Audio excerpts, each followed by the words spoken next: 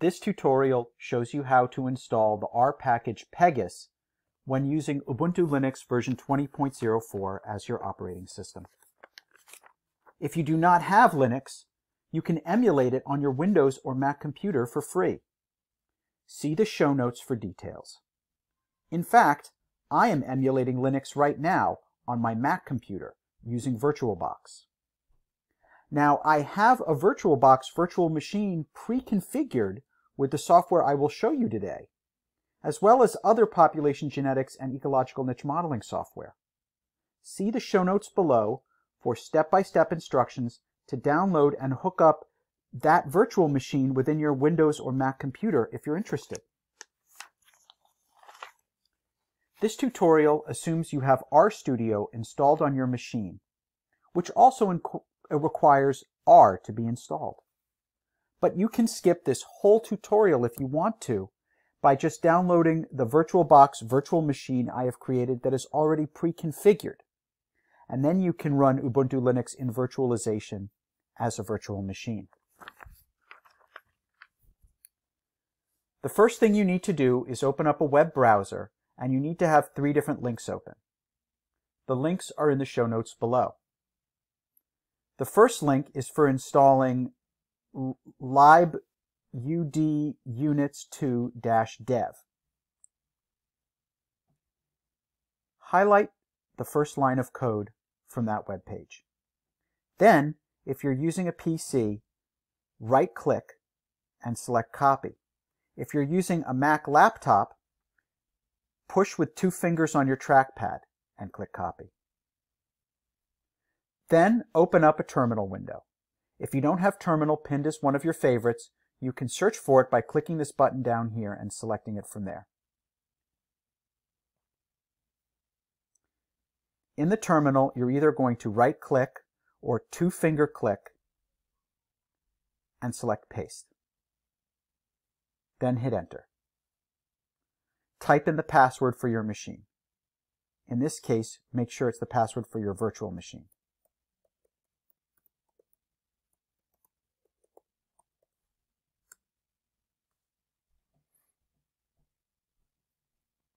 When that finishes running, come back to the same web page and highlight the second line of code.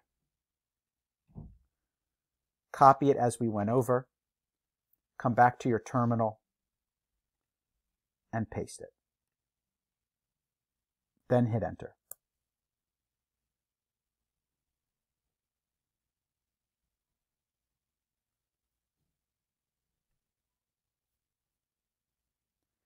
You can close this web page.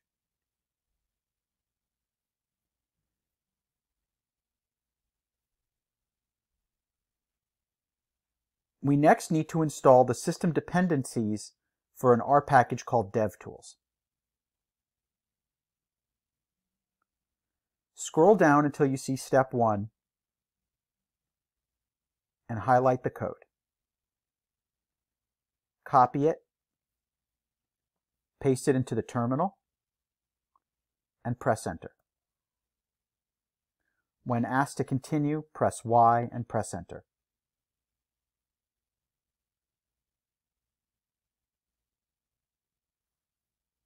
You can now close this web page. We now need to use the code from this web page, but with some caveats. Number 1, I am not going to install Python version 3.6. If you don't currently have Python installed on your Ubuntu Linux machine, you will want to follow this step. I will not be following this step because I already have an older version of Python installed on my virtual machine. The reason I have an older version installed is the older version of Python is required to work with another population genetics software that I use on this machine. So I don't want to update to a more recent version of Python. There's another program that you'll see being used in here called pip. If you don't already have pip installed, you will need to find instructions online for how to install pip. You will also notice in this tutorial that I am using an older version of pip. This is for the same reason. I need an older version of pip as a part of installing this other piece of population genetics software that I use on this computer. So I am going to skip down to this first line of code under install Gdal/ogr. I will highlight it, copy it, paste it in the terminal, and press enter.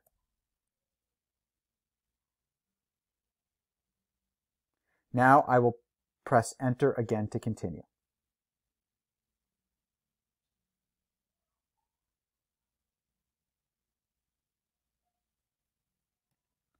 Now I will highlight the next line of code, copy it, paste it into the terminal, and press enter.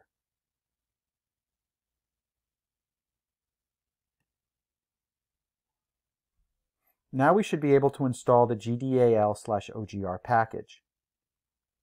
I will highlight the code, copy it, paste it in the terminal, and press enter. When prompted, press Y and press enter.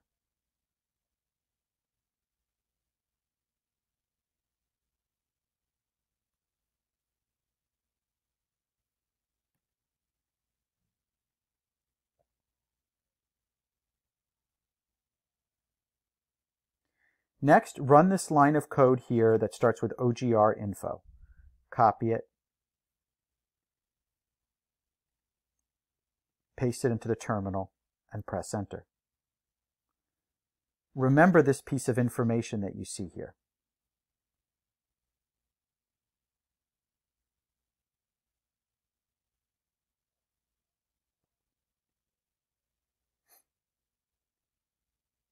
Now we're going to install Gdal for Python. Highlight the first line of code in that section, copy it, and paste it to the terminal, and then press enter.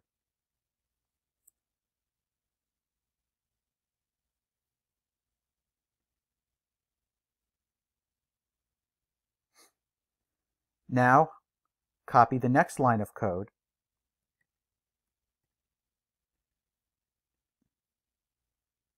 paste it in the terminal, and press enter. Then the next line of code, copy, paste it in the terminal, and press enter. We need to use this line of code here, but we need to modify it.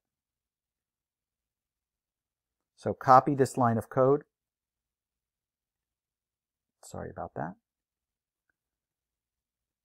Paste it in your terminal, but don't press enter yet. We need to fix this part that's written in here in the brackets. To do that, scroll back up in your terminal window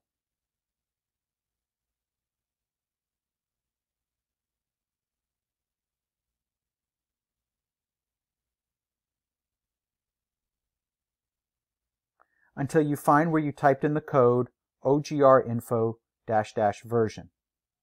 This is the version of Gdal that we have installed, 3.0.4.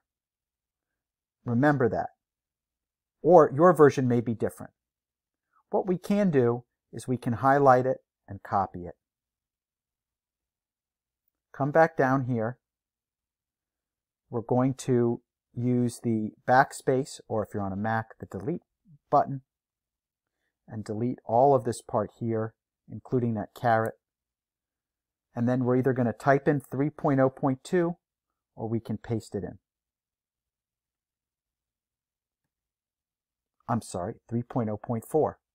That's why it's better to paste it in than to type it from memory. Press enter when ready.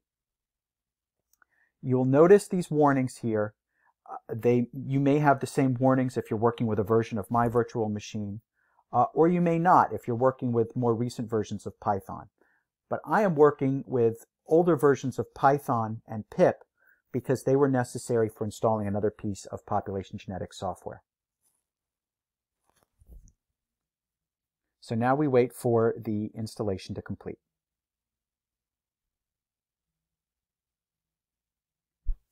That took about 1 minute.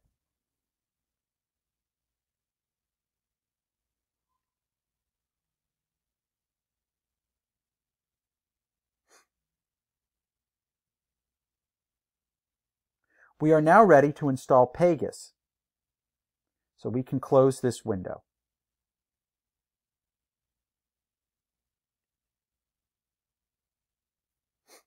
And you can close your terminal window. Open up RStudio. If you don't have it pinned as a favorite, you can always find it by searching here and opening it from the search.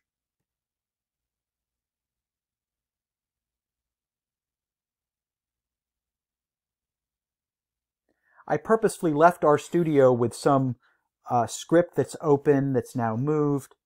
If you open up RStudio and you get a warning like this that the file has been deleted or moved, you can choose what to do about that.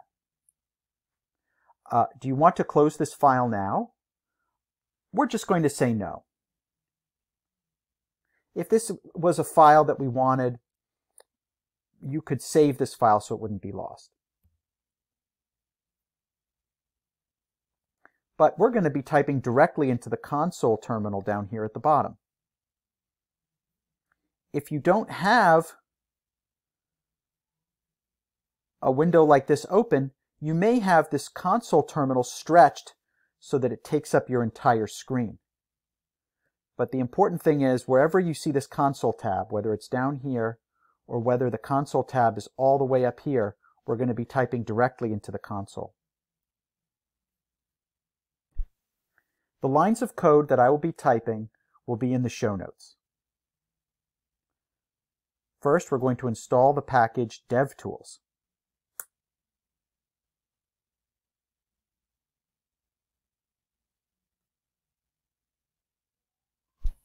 That takes several minutes to run, so be patient.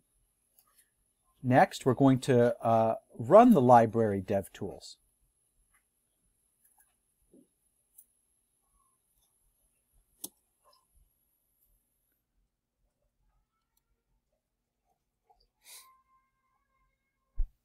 Now we will install a package called units that, as of this recording, was not available in the main R repository and was only available on GitHub.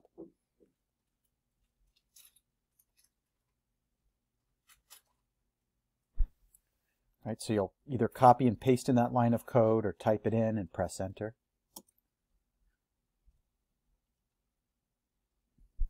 Next, we need to install a package called snipstars that, as of this recording, is not available in the main R repository either and is only available through BioConductor.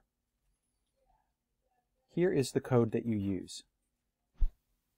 First, run this line.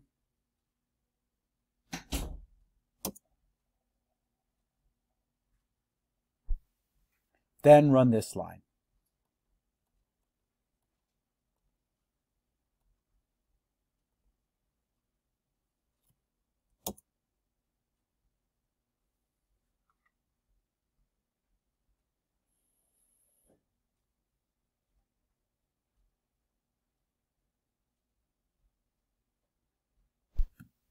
When asked if you want to update some of the other packages,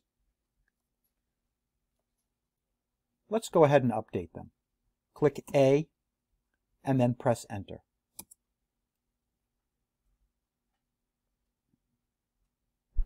We are now finally ready to install the pegas package. To do that, type install, or you could also paste this code from the notes below. Packages, parentheses, pegas, comma, notice the comma is outside of the quotes, dependencies equals true, with true all in caps. Press enter.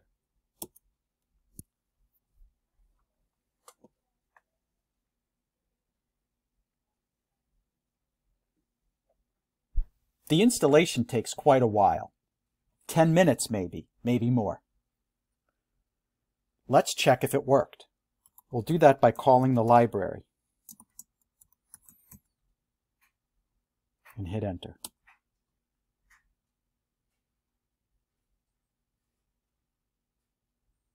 It worked. We have successfully installed the package pegas.